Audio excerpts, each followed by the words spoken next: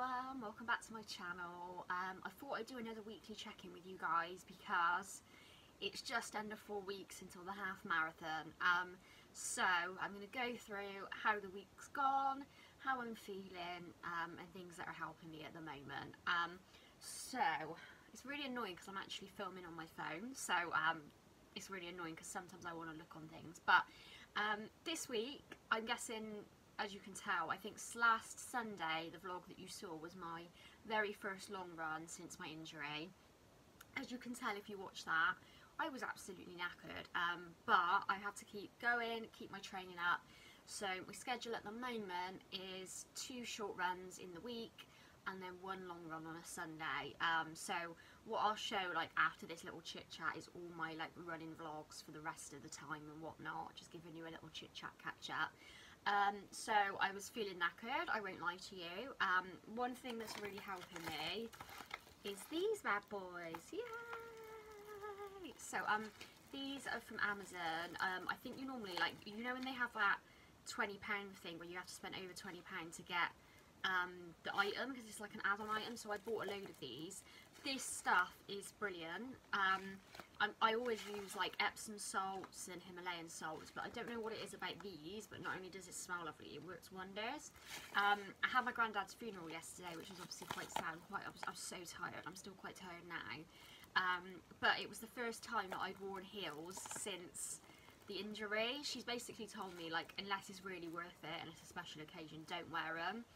Obviously I wore them yesterday, and my foot was quite tired, so when I got in, I just put in, it says that you can either put 2 handfuls or if you really want it when it's like a really bad injury, put half in. So I normally put 3 handfuls in. They do all different flavours, so I want to get some different ones. I want to get the Himalayan, I want to get all the different flavours. But this, honestly, is fantastic. So it's Dead Sea salts, and it's got magnesium, sodium, potassium and bromides. And honestly, like, it helps so much. Just whenever I just sit in this, like, I don't want to get out of the bath, and I'm not normally much of a bath person, I'm normally a shower person. Just honestly soothes my feet so nicely. So I'm going to be doing another long run tomorrow, so I'll probably have another bath afterwards, but this is really helping me. At the moment, like, I'm all about recovery.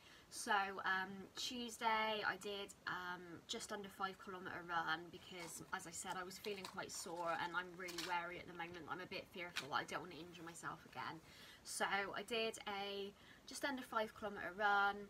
And then I was sort of reading online, so what I wanted to share with you is one thing that's really helping me at the moment is Pinterest. If you go on Pinterest and like you just Google what you're looking at, you'll always find things that help. So I've saved some pins. What I'll probably do, I've got a Pinterest, so I'll save like the pins that I've got for running. It's like got loads of different stretches, it's got loads of different like motivational things, so I'll link my Pinterest down below for you. But one blog on there that was really helpful was, I'll see if I can find the link, it's by a company called FFS, and it's a blog post on running a sub 2 hour half marathon. So the blog that it's from is slimandfitterstronger.com. Now, I'm not really aiming for under 2 hours. I'm going to be happy, I think realistically, I'm going to aim for 2 hours 20. Anything under than that, I'll be absolutely chuffed, but I know I want to do 2 hours 20. So he's got a blog post on this website, which I'll link. Obviously, when you go on my Pinterest, it's on there. He says about trying to do it basically, and it's really helped me having this in my back of my head, is that if you can do 10 miles in 1 hour 30, it gives you 30 minutes to run your last 5k. So obviously for me, I'm going to most realistically aim to do my 10 miles over an hour and a half, and then do my last 5k over half an hour, so like 36 minutes, and it means that I should be able to hit my time. He's given me, like, basically this post is really good because it gives you tips on running form. It also gave me a little trick, is basically to run at 180 beats per minute, which is a really good idea. So basically it says increase your running cadence to 180 steps a minute. So if you've ever heard of a metronome, it's basically this thing that does the beat for you. So it's like tuff, tuff, tuff, tuff, tuff, tuff. It would be a great song if there was some music. If anyone knows an app where basically you can have a metronome going at the same time as Spotify, let me know, because that's really what I need. So what I've been doing is I've been playing the metronome just to get the tempo in my head, and when I'm running 180 beats per minute, I'm focusing more on my steps and not the power, because I feel like that's how I got injured, is because I was bang, bang, bang, bang, whereas when I'm doing a consistent pace, I can make sure that I'm putting the pressure on my front of my foot. And if I'm going consistently, the time is still the same, if not better. And because I'm consistently doing the same pace, it means I'm less likely to feel injured. So that has really helped me. I've also found a running playlist, which is about 10 hours long, so it's perfect because I tend to get sick of the music. It's 10 hours long, it's by some random Spotify person, and it's all 180 beats per minute, and it works brilliantly, so I'll link that down below as well. So Tuesday I did just under 5 kilometres. Thursday I did just under 7 kilometres, and tomorrow, so Sunday, I'm going to try and do 14 kilometres, because my aim is basically, as that blog said, if I can do 10 miles in about over an hour and a half, I'm going to aim for, because I want my time to be sort of 2 hours 20, then I'm going to be on the way to doing it.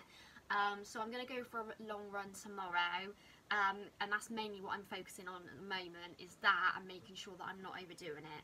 On Tuesday I easily could have done like a 5 kilometre, but I knew I didn't want to push myself and overdo it, so I did like a less long run, and I felt better for it because I wasn't worrying and pushing myself.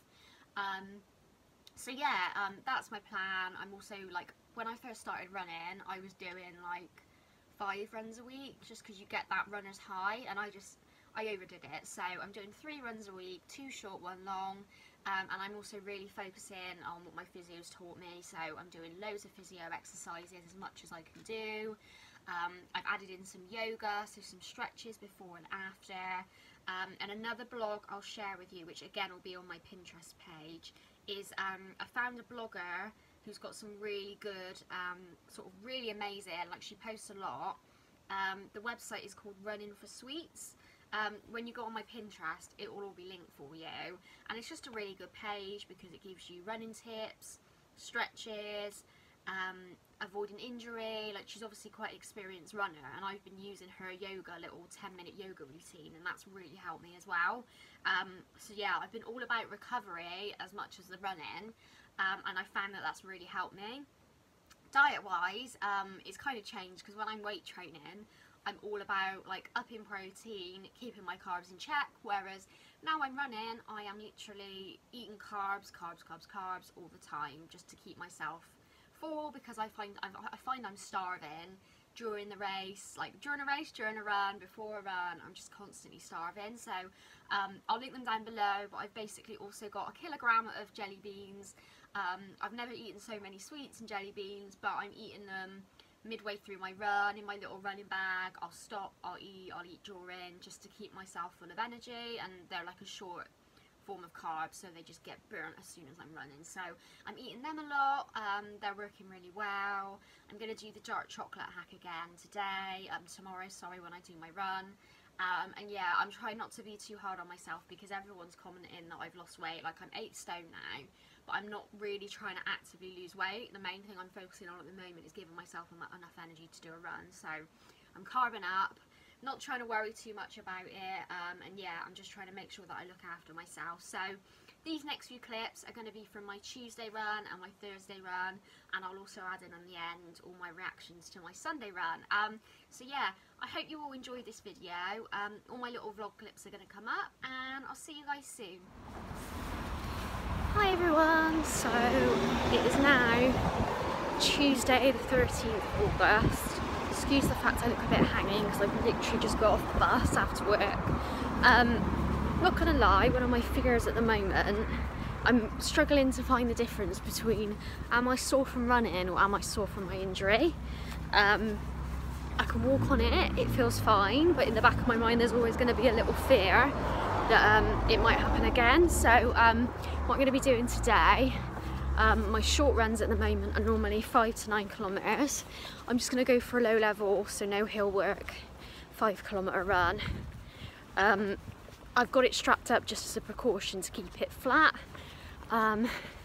So yeah, I'll keep you posted, and hopefully I can walk. It's just a bit sore today. So I'm back in.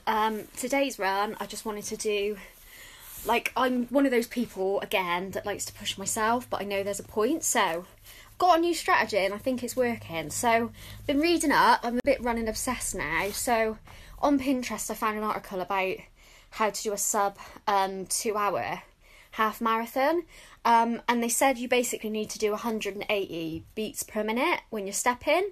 So I went on, I think it's called a metronome. If you go on Google, there's one built in. So rather than focusing on like power, I'm focusing more on my steps. So I actually had like one of my fastest paces for like just under 5k ever, which I'm really pleased with, because my main focus at the moment is steps and not, I think at the moment I have a tendency to like stomp and kind of go buff, buff, buff, buff like that, whereas really I just need to go dee, dee, dee, dee, because I've got short legs. So no, it felt good. Worked really well. I won't lie to you guys, like obviously I'm a work in progress with my ankle. I've been using some of the tape that basically my physio used, but I've got it in a nude colour. So I've been taping it up, and so far she did say it's still going to make a clicking noise. I've got no swelling as far as I can see. It's just a bit, I think it's actually my shin that's the problem. It just feels a bit sore. I'm a bit worried about getting an injury again, so I'm like frequently checking it like a madwoman, but it looks nice and flat. It just feels a bit like bruised, like when I touch it, whereas when I run on it, it's completely fine. So I'm going to do some work on it now. And yeah, that's going to be my strategy, is I'm just going to basically try and aim for 180 beats per minute. Doesn't matter how long my strides are, just basically just making sure I hit that and I should be okay. But yeah, I'm going to chill out now.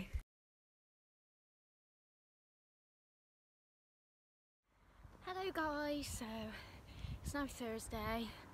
I'm off work tomorrow, so I've got a long weekend, but it's on a bit of a sad note because I've got my granddad's funeral tomorrow. But today's run is done. Nice little recovery run, but I'm still knackered. So I did just under 7 kilometres, I think 7 minutes and 6 seconds pace. It took me about 49 minutes, so I'm really happy with that. My next run is going to be on Sunday. My main focus again is my runs per minute, so rather than focusing on power, which I feel like is what did me in before, I'm going consistent and steady. 180 beats per minute. I found some good playlists on Spotify, so I'll link one down below, which is perfect because it's basically 180 beats per minute and it helps me stay in time. This is always my harder run, just because there's more hills, but yeah, I'm really pleased with that. I'm gonna have a treat meal tonight, gonna have a chippy tea. I need a nice shower, so guys, I'm back now. I'm really pleased with my run. My target was do 14 kilometres, but I was enjoying it, so I thought aim to do my sort of target for 10 miles, because some of the blogs I've been reading have basically said once you do the 10 miles, which is 16 kilometres, the rest is just 5 kilometres and it's a doddle.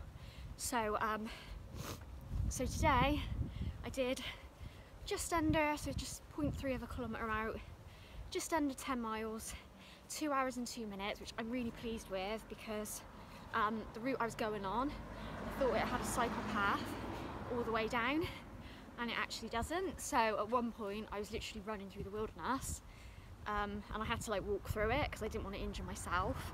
I nearly got stung by a few nettles midway through as well, so I'm chuffed to bits, because provided I can do that on the day, and obviously it's all going to be just a straight path, no interruptions, no cars, no nettles, I'll be aiming for a sub 2 hour 30 half marathon. So yeah, I need a drink. This water bottle that someone recommended me is basically a backpack with a water bottle built in. I only filled it halfway and it was brilliant, so I definitely want to fill it for 2 litres on the race day, because it was a game changer. So yeah, I need carbs, I need food, I need water, and I'm done.